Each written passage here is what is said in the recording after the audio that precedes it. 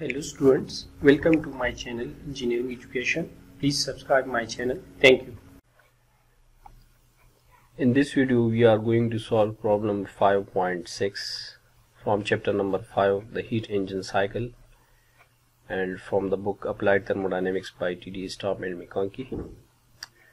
The statement of the problem is a 4-cylinder petrol engine has a swift volume of 2000 cubic centimeter and the clearance volume in each cylinder is 60 cubic centimeter. Calculate the air standard cycle efficiency. If the introduction conditions are 1 bar and 24 degrees centigrade and the maximum cycle temperature is 1400 degrees centigrade, calculate the mean effective pressure based on the air standard cycle. So first of all, we will write the given information in the statement. We have given the total swept volume for 4 cylinders, and that is swept volume of 4 cylinder is 2000 cubic centimeter. Clearance volume for each cylinder is, that is represented by, suppose, VC, and it is 60 cubic centimeter. Also, this is the PV diagram, and it is a typical ideal Otto cycle for which we will calculate the air standard cycle efficiency. These are the intake conditions at state 1. 1 to 2 is compression, 2 to 3 is heat addition, 3 to 4 is expansion, and 4 to 1 is heat rejection. So if this 1 to 2 and 3 to 4 processes are isentropic processes, one is isentropic compression and 3 to 4 is isentropic expansion, while from 2 to 3 and 4 to 1 these processes are isochoric or constant volume processes. One is heat addition and second is heat rejection. So at the inlet we have given some conditions, that is P1 is 1 bar, and if we convert this into Pascal it will become 1 into 10 raised to the power 5 Pascal. Also temperature T1 is 24 degrees centigrade, and converting it to Kelvin it will become 297 Kelvin. Also the maximum cycle temperature is 1400 degrees centigrade. So this T3 is the maximum temperature in the cycle, and it is T3 is equal to 1400 degrees centigrade. So in Kelvin it will become 1673 Kelvin. We are required to find two things in this problem. First is we have to find the air standard cycle efficiency, and second we have to find the mean effective pressure, that is P with subscript M. So now coming to the solution of this problem.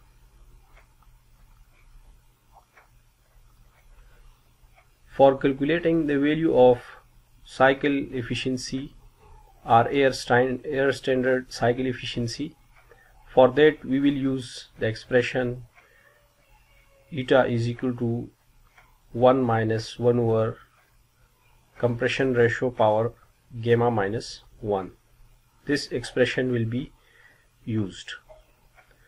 So before using this expression, we will first find the compression ratio using the expression compression ratio is equal to V1 by V2, where V1 is swept volume plus clearance volume, while V2 is clearance volume. So we can write this expression like this: V1 over Vc, where this V1 is the summation of swept volume plus clearance volume, and this V2 is the clearance volume. So we have given the swept volume for all 4 cylinders. So per cylinder swept volume will be calculated first. For this, swept volume for one cylinder will be equal to 2000 over 4, because we have 4 cylinders in this engine, so it will become 500 cubic centimeter.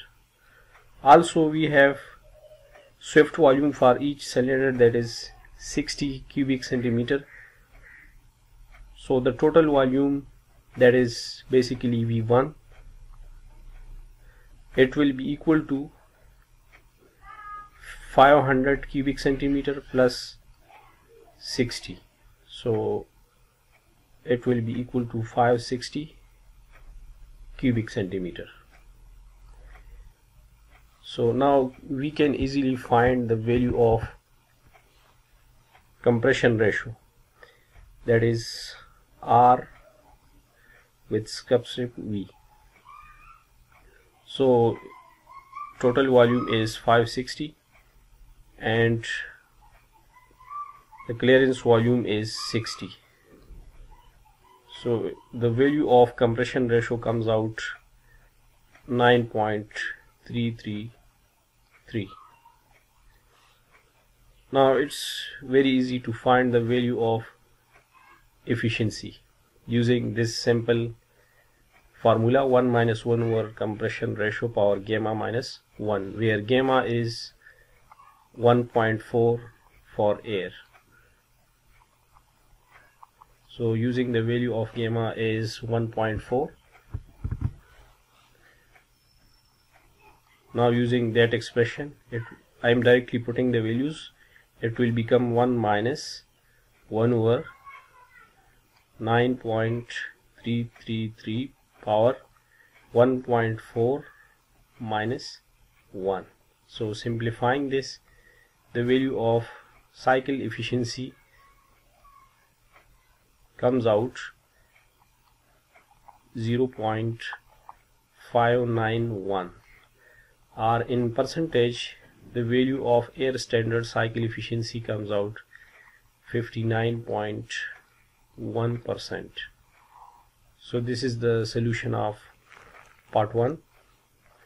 Now second, we have to find the value of mean effective pressure. For that, we will need work done per cycle and the volume displaced. So for that, we will need, from the definition of mean effective pressure, that is PM is equal to work done per cycle divided by volume displaced.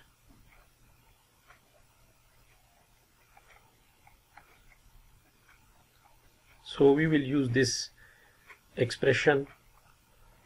First, work done will be found, that we can also say the network of cycle, so it can be W net.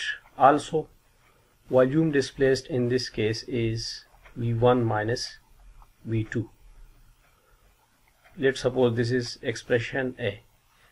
Now we are interested to find first the network. For that,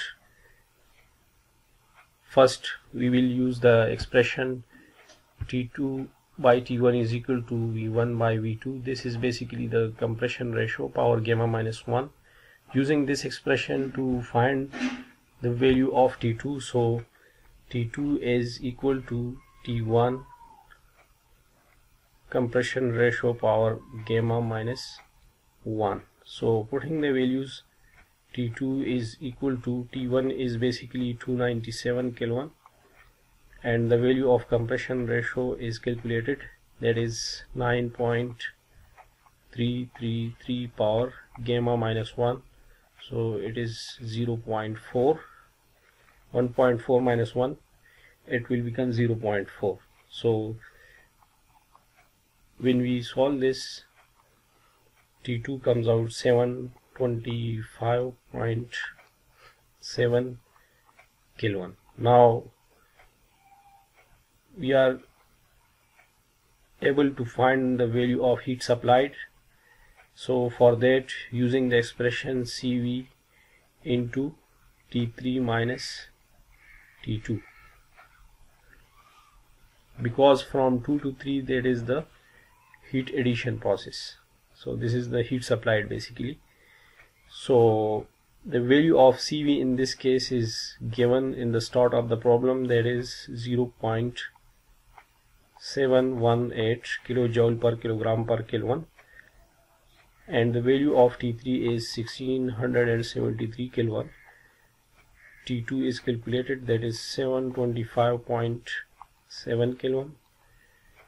So simplifying this, Q is equal to 680.2 kilojoule per kilogram. Now it's easy to find the value of work done per cycle or net work output. So net work output will be equal to heat supplied into cycle efficiency, because from the definition of cycle efficiency we know that it is equal to net work over heat supplied. This is basically the output and this is the input.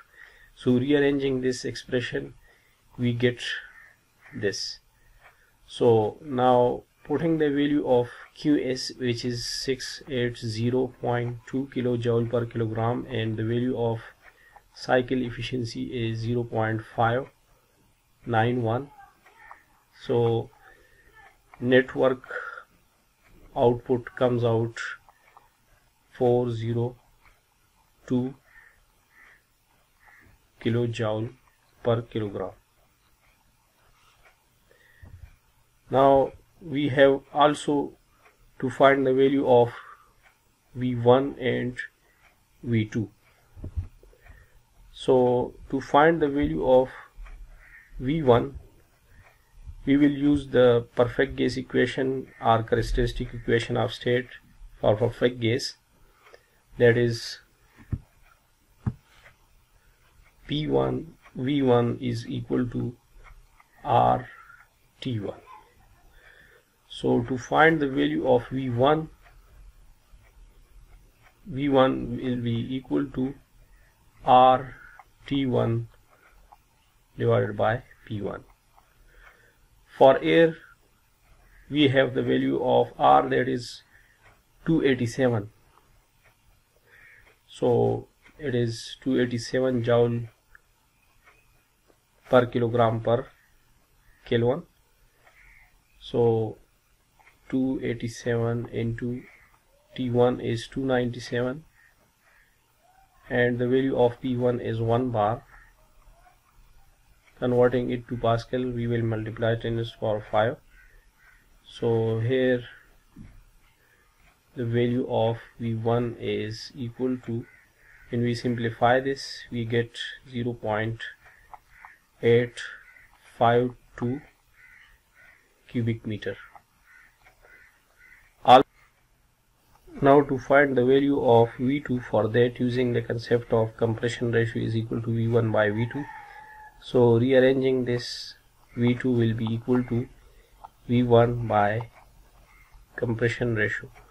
So V1 is 0.852 cubic meter divided by the value of compression ratio is basically 9.333.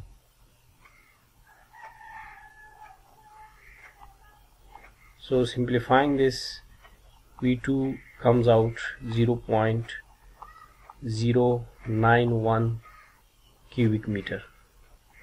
So now we found the values of V1, V2, and also the work done per cycle, which is 402 kilojoule per kilogram. Now using expression A to find the value of mean effective pressure. So substituting all the values in expression A, we can write that mean effective pressure is equal to net work of the cycle is 402 kilojoule per kilogram. So kilojoule will be converted to joule divided by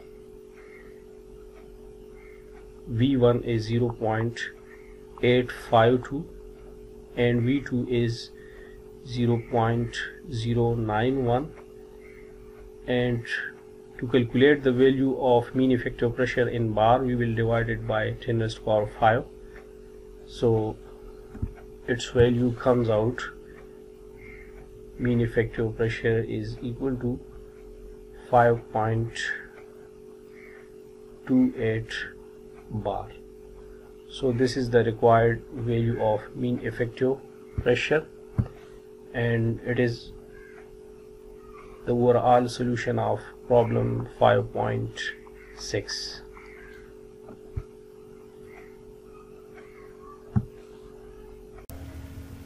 Thanks for watching.